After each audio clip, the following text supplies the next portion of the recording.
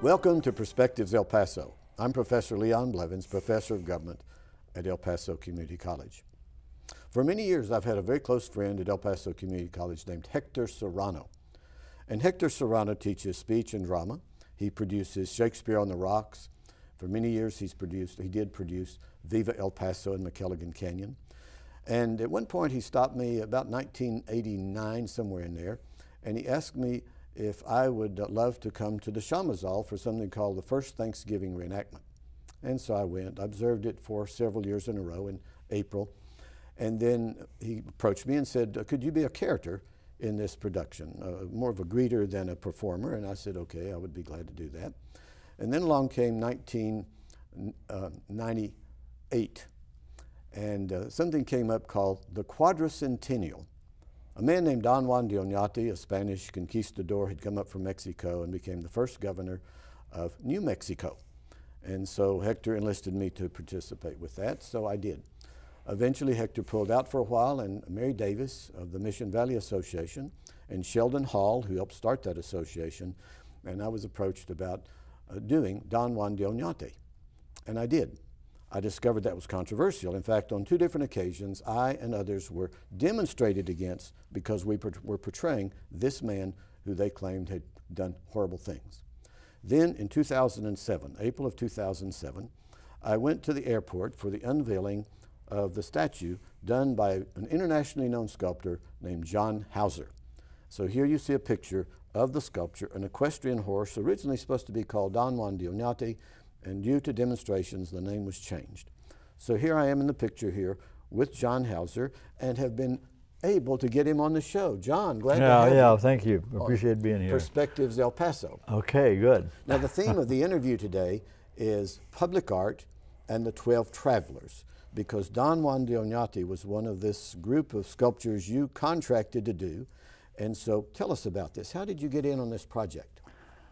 I was in Tucson at the time, and I have a friend here who's an attorney, and he had been working with my brother with the Tewa Indians, and this was Tom Diamond, and he invited me to come over and do a series of paintings and sculptures of the Tewa Indians. He was very interested in a very interesting group of people. So I moved over here, and I began that project. And during that time, the city of El Paso was trying to renovate the downtown and encourage tourism and so on. So they were asking the public to contribute ideas. You know, what can we do? I think they've done that 2 or 3 times since. Right.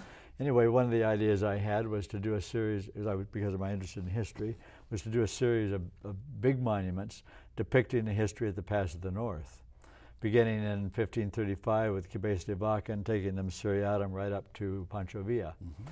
So you cover everybody. You know, it include Indians, it include blacks, it include some Spaniards and Anglos. What about a woman? Woman too. There are 2 women. Okay. We know of it, and there could be 3. Mm-hmm. And in the current list, I think there are 3. So anyway, it sort of covers the spectrum of the different kinds of people that came through the Pass of the North. Some were good, some were bad, some were a few were exceptional, you know, but they all left their mark in the Southwest. They all contributed something that made the Southwest the way it is that we see it today. Now, what was the first sculpture that you finished for the city? Well, okay. Well, it was a TIF project, and I had to make an application to it. Anyway, it was approved by the TIF board, and it was approved with great enthusiasm. And of course, then immediately a little controversy started. But they finally decided, after about 3 or 4 years of hard work on our part to try to promotion and trying to develop this basic support to the point where the project could go ahead. So the first one you did was that they put the downtown. first one was Fray Garcia de San Francisco. The city told us to do the first 2 as sort of a test. Okay. And they set up the city council members each selected a member of this committee to make the selection. And I had 1 person on the committee too, but they decided that they wanted Don Juan de Oñate to be the equestrian, and they wanted Fray Garcia to be the standing figure, and those were the 2 figures we were told to go ahead with. Now this is a combination public and private funding, right? No, that at this time this was city money. Okay, and This was tax city money. increment financing money. Yeah, that's TIF, right. that's Yeah, what that's- but the thing is that the contract I had allowed me to enhance these projects if I raised the money privately to do so. Boy, did you ever enhance this one? Yeah. Well, Fray Garcia was enhanced from 1.5 to twice life size. It was the largest standing figure in the state of Texas when it was installed. How tall is this? And this one is 36 feet tall. It's 4.5 times life size. Oh my goodness! So we exceeded the 1.5 times size recommendation by far. And now this meant you went over budget. It meant it went over time.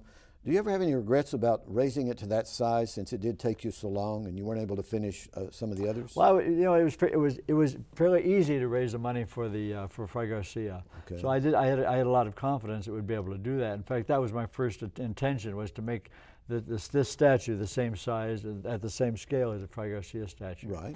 So 1.5 times life size. And as I began to develop the maquette, I developed a little sculpture about this big that I would set on the table and then put it down on the floor and pretend it was big, and try to see it in all angles, try to get an idea of what the composition was going to look like. And then I found out that there was a horse and rider in Philadelphia, that was George Washington actually. It was just a little bit bigger than the one that I was planning. So I thought, well, I'll make it a little bit bigger, and El Paso will have a record. The other one was billed as the biggest equestrian in the United States. Now you're talking like somebody from Texas instead of Arizona. Texas. Well, it was so close. I would just make it a little bit bigger, and then El Paso will have the record. Yeah, I'll give it to Texas too. So I did that, and then about that, just a little bit later, I realized that there was also another horse that was being built, and that was the Da Vinci horse, and that was 21 feet at the withers, I think. And that was supposed to be the biggest equestrian in the world. So I decided that wasn't that much bigger than the one I was already doing. So I thought, well, enhance it a little bit more. And then I added a little bit extra. I had another 1.5 meters or so that I wouldn't have to feel that there was somebody else that was coming along in the wings, that was well, by doing this, bigger. you certainly have brought recognition to yourself and to the city of El Paso. Yeah, it has. It was featured in the New York Times on the front page. It was featured in the National Sculpture Society. It was featured in a lot of art magazines back east, and also throughout the Southwest. So it's received a lot of recognition. But it also cost us 10 years to do it. Yeah. And we had a lot of headaches along the way. We ran into it was an incredible adventure story. We went down. We couldn't find a studio that was big enough. Okay. So in the United States, I didn't find one that I could rent that was big enough. So a friend of mine in Mexico, a monumental sculptor, very great sculptor, a friend of mine, he said, come down here. He said, there's a foundry I know of, and he said they're willing to build a studio for you and cast the piece too. And it was a foundry he had been using. So I thought, well, that sounds great, So we put the little maquette, that wasn't a little maquette, the little maquette was about this big now, it was in the enlarging maquette. Put it in a car, I went down there with my son. We drove down, on the way to Torreon, we were sideswiped by a semi and almost killed. We had to rent a car, but the maquette was safe because it was covered over in styrofoam. And we got the maquette down there, and we started enlarging. And we gave the man that we were working with $40,000 in contract to begin building the construction of the enlarging studio, which would be 40 feet high, and also to pay our workers. And then we found out that he wasn't paying the workers. They actually started the enlarging studio. They laid the foundation. They had the walls up so far and so on. But then it was something like problem. There was no money coming. Well, I remember that a video was made by Mr. Valadez about this. It shows you coming from Santa Fe down to El Paso with this finished product on the truck and putting it all together. Well, that was 10 years later. That was 10 years later. Yeah. We could spend forever down in Mexico getting to that point. But we went into a lawsuit for 7 or 8 months. We had we have a lot of slowdowns. There was funding problems too. But yeah, then we did get it. It was cast in Shadoni and in Santa Fe, and it was assembled in Lander, Wyoming, by Eagle Bronze. So this was an international event taking place. It was an international event, yeah. And you have become internationally known. At this particular event, there were some of my current students and former students that were demonstrating, and some of the natives from Acoma, New Mexico had come down and were demonstrating about this. But I think in many ways it tells us something about, and I was telling my students this, we're were challenging me about it, portraying Don Juan de Oñate. We may not want to celebrate someone with his history of brutality to people. That was a period of colonialism. The French, the Portuguese, the Spanish, the English, and others were taking lands from others and decimating them, as happened here in our area. But I said, we want to remember, maybe not celebrate Oñate, but commemorate the fact that he changed the Southwest. He gave us the Spanish language in this part of the world. He gave us the kind of animals that we have in the introduction in this part of the world. Laws that were introduced into this part of the world. Food that was introduced into this part of the world. We are what we are today in this part of the world and because of people like this. Yes, and the horse. And the weapons that were brought in. And this is a part of our history. Now, we want to give you a chance also. Mention a few of the others that you have finished or are moving toward finishing in the 12 Well, my chapters. son, who began working with me at the age of 17 as an apprentice. And his name is? It's Ethan Taliesin-Hauser. Okay. And anyway, he just continually got better and better and better. He's a very talented guy. And he's so good that he actually did the last 12 Travelers on his own, which was Susan McGoffin. And where is that And placed? that's in Keystone Heritage Park, and that was unveiled in June. Okay. So anyway, that's a feather in his cap, and also I've asked him now to become co-sculptor on this project. Now what's the one you're working on now? We're working on Benito Juarez. Benito Juarez. Yes. Okay. And it's a concept that I developed in 1970. I was in Oaxaca painting. I lived in Mitla for a while, and then I moved to Oaxaca City. And one time I had a chance to visit Guelatao up on the mountainside on the east coast, on the eastern slope of the Oaxaca Valley. And the little town of San Guelatao, San Pablo de Guelatao, and that's the town that Benito Juarez was born in. And when he was 12, he left Guelatao and walked 30 miles to the city of Oaxaca by himself to look for an education. Now I was shown a picture of that sculpture as it's progressing, and it shows a book behind him. Why do you have the book behind him? Because it was education is such a big element of Benito Juarez's development, and also it's a big element in this sculpture too. Because when I was in Guelatao, I saw a little Indian boy go by, and he looked just like a young Benito Juarez to me. Wow. So I always remembered that. So now when we're developing the concept for the monument, I wanted to put Benito Juarez as a child sitting on one side of the bench with a book in his hand, and he's just beginning his adventure that will take him eventually to become the president, who's sitting opposite him on the other side of the bench. Oh my word! So it's two figures in one monument, both representing the same man, the same person at different ages. How tall will this sculpture be? It'll be a little over life size. Nothing like that, but it'll be enough over life size so when you see it, you realize that this was somebody that was important in history. At the dedication of this statue, a man from Spain that you had invited to come for the dedication came over and wanted me to pose for a picture with him that he could take back to Spain, and he said, "My face is on this statue." That's right. I went over to Spain to do research on this. I went to the Armeria, and we copied a lot of the information about the different kinds of ornament on the tack. It's all 16th century Spanish, 17th century Spanish ornament. And that's Manuel Guillón de Oñate. He's a collateral descendant of Don Juan de Oñate. Okay. And he was very, very helpful because he took me around, introduced me to people in Madrid, and we also went on a trip up into the Basque country where where the Oñate family originated. So I got a really good idea of what the background was, and try to make this as authentic as I could, and still keep it within the realm of art. Well, now when you do public art, you do create controversy sometimes, depending on the objects or people that you don't think you can do it without it. If you do it without it, it's a failure. And I've been to Chicago and see all that public art up there, and it's really, and we hear all the discussions going on about some like it, some don't like it, and so on. Yeah. Now, we do want to give you a chance to mention some other places that you have art placed, sculptures perhaps. Tell us about some of the other places where you've signed contracts and done some sculptures already.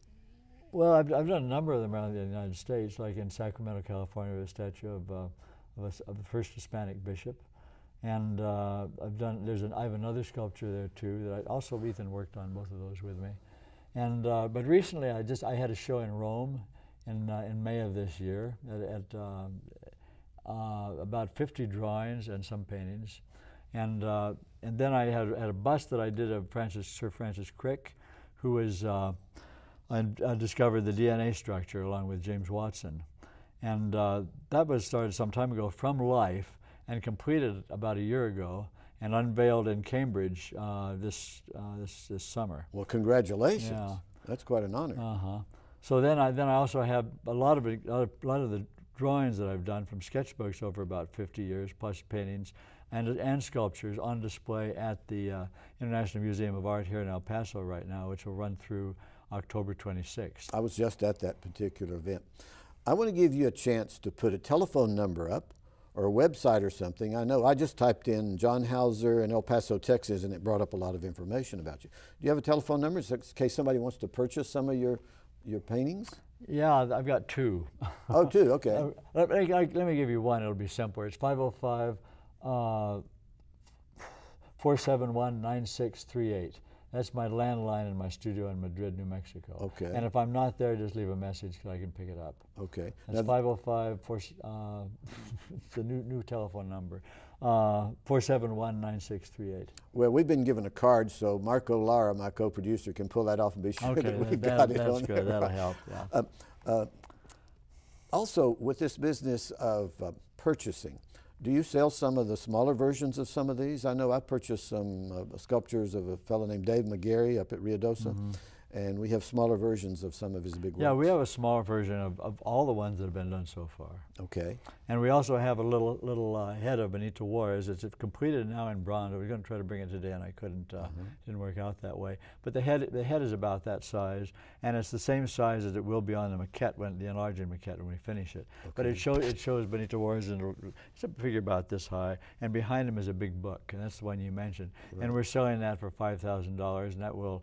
There are 15 of them that are available for sale. Collector's items. That's a special collector's edition.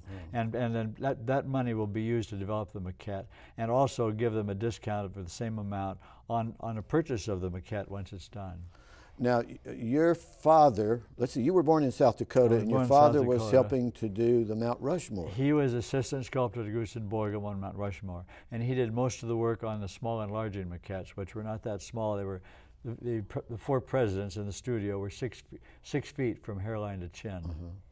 And then from those are the heads they took the measurements from and then transferred up onto the mountain. So obviously your father was your inspiration for going into this field. He inspired me to become a painter. A painter?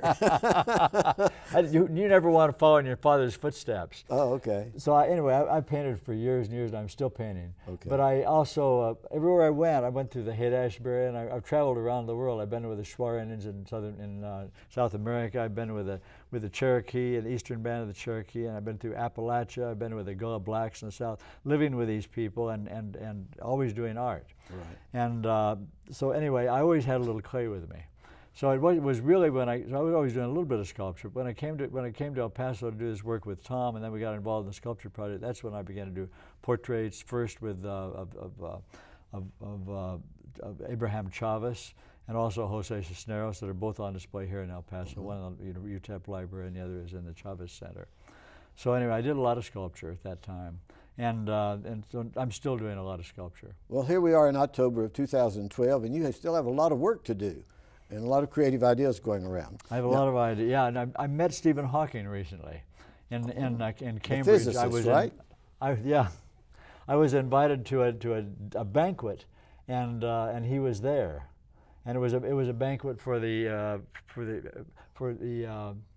first annual conference on consciousness. Involving Francis Crick too. Wow. So anyway, that's why I unveiled it there. But Hawking was there, and I'm working on a sculpture of him right now. Okay. Now I have another guest coming on right after you today. Who is that?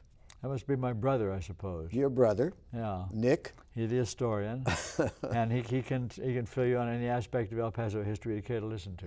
Well, when I saw him at some event, met him a couple of years ago, I told him I wanted to get you on my program, and I said, Nick, if I can't get John on the program, I want to have you on the program. And when we were able, I was at the International Museum of Art and saw you the other day, and I said, I think I'll get you on the show. And then I called Nick last night, and this morning we talked, and I said, Nick, I want to do a show with you too. And let's talk about some of these figures that John is doing sculptures on. And he said, I especially want to talk about Benito Juarez. Yeah. So after this particular program is over, we're going to have Nick on. I think we'll have an interesting He's made some program. original discoveries in his research. So that'd be Okay, interesting good. for people. And you traveling around the world like this, were you ever frightened or worried that bad things could happen to you because of controversies in some of these places and some of the natives that were there that you weren't quite sure about? Yeah, no, I've always had a really good rapport with the people I'm with. But one time when I was with the Seri Indians, there was a young kid, wild-eyed kid, about 17, 18 years old, that I really wanted to paint, and I made arrangements for him to come and pose for me. But he was an orphan, and he was a disturbed child. And his name was Big Wind. They called him Chabasca, which is another word for big wind. He was born, in Seri it was called Ha'ai, but it was a big storm and he was born. And anyway, they were teasing him, so he didn't really he was an orphan.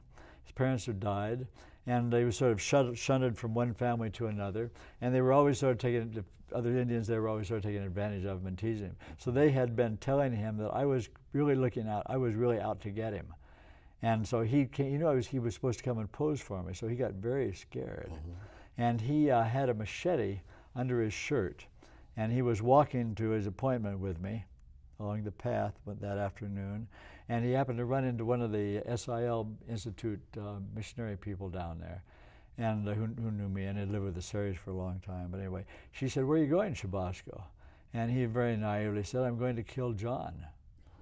And she said, "What? You must be kidding." He didn't know he had the knife there. He was ready to do it. Anyway, she talked him out of it. So you're here thanks to her. She's your hero. Yeah, but I later had him pose, and I still kept a hammer or something nearby as a weapon if I needed it. Yeah, right. And but he was good, and he became my friend. Every time I went down there, I would take him a present, usually a knife. Oh, that's fascinating. But anyway, you just get to know people. But that was a difficult case. Other than that, I've never had any real problems. I've always been well accepted everywhere. Were you ever invited to do royalty? To paint someone who was considered royalty in a particular society, or tribal chief? I know you probably didn't paint the Queen of England or something, did you? No, but I think the most important person I've portrayed probably is Francis Crick. He's considered to be England's greatest scientist of the 20th century, and he's also considered to be Darwin's equivalent to the 20th century, just as Darwin was the great scientist of the 19th. So he's a big name, and he's being celebrated this year. His discovery of DNA, and also his work that he's done on consciousness. In other words, they're building up a huge Francis Crick Institute in London, and so anyway, he's being feted with great significance. Okay, hypothetical. If there's someone that you could choose today that you would want to do a sculpture of, a major sculpture, doesn't have to be this big. Think of who you would like to do one. Well, I'm not always as impressed with the people who are high up as I am individuals who have contributed, done unusual things. The common man that does unusual things. Well, or common girl. Okay. There's a young girl in Pakistan, Malala, who was recently shot in the head. She started a blog against Pakistan and advocating for the education of young girls. Right. But she was 11. I think that's phenomenal. I think I was thinking that a statue, a sculpture of her would be something that I would enjoy doing. A true honor to her. Yeah, well, yeah. And to what she was trying to achieve. Somebody who's really contributing something, or has attempted to really contribute something significant and needed in the world. I'm not sure the politicians merit that. Today, one of my colleagues, not in government but another field, as I was leaving my classroom, she was coming in to have her class, and she asked why I was all dressed up, and I told her I was coming to interview you, and that you were a sculptor and you did this sculpture. And she said, well, she had demonstrated against it being placed downtown on Cleveland Square. And so I said, have you been to France? And she said, yes, I have. Said, have you seen statues of Napoleon? She said, yes, and he wasn't a very good man either.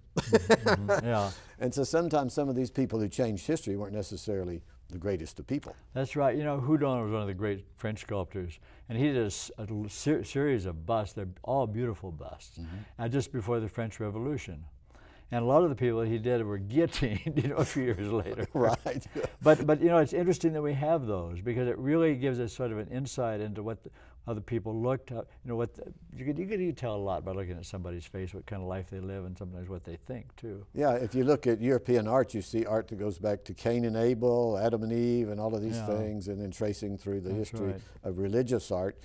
And then you go through the naturalist period, impressionist period, all of these kind of things. But John, we just have a couple of more minutes left, and I do want to say thank you for contributing to El Paso and our culture and our history, and especially with regard to the Southwest and the Spanish history here. It's a great history, and I love it. And one thing I want to say is that the 12 Travelers never was about individuals. It was always about dividing 400 years of our history into 12 different segments, and each segment would be represented by a certain period of history. So, but each period would also have one iconic figure that would sort of stand for that period. And that's what Don Juan de Oñate does it here. Right. And what he really stands for is a period of Spanish colonization of the Southwest, which was from 1598 to 1680, when the Pueblo Rebellion sort of kicked the Spanish out. But up to that time, there was a certain period of development with the Spanish that is significant, left tremendous traces here in our culture. Are there any people in El Paso that you would like? I know Sheldon Hall, and any besides Sheldon Hall that you'd like to give thanks to for their support for your work? Many people. I would like to thank Tom Lee for his support when he was alive, and Jose Cisneros, and our present mayor. He was one of the people that sort of stepped forward and helped us find a place for this. That's John Cook. Yeah, you're right, and Pat Abel. Yeah, and then all the members of the 12 Travelers Board, who dedicated years and years of their life as volunteers, to sustain us when we were developing this period. We never got much money, but we got enough to live on, and we also had to deal with the politics, and they dealt with the fundraising. Without that support, it was extremely unusual support. The quality of it was fantastic. I would not try to be duplicated anywhere easily. Well, anyway, I want to thank them. And I want to thank you for being on our show today, John. Well, it's a pleasure to be here. Thanks for having me. And I look forward to having your brother Nick on the show. Great. Okay. We might even talk about you. Okay. Okay, keep your place there. Yeah. And we want to bid farewell to our audience today. Thanks for tuning in to another program we call Perspectives El Paso. This has brought a unique view of El Paso and public art.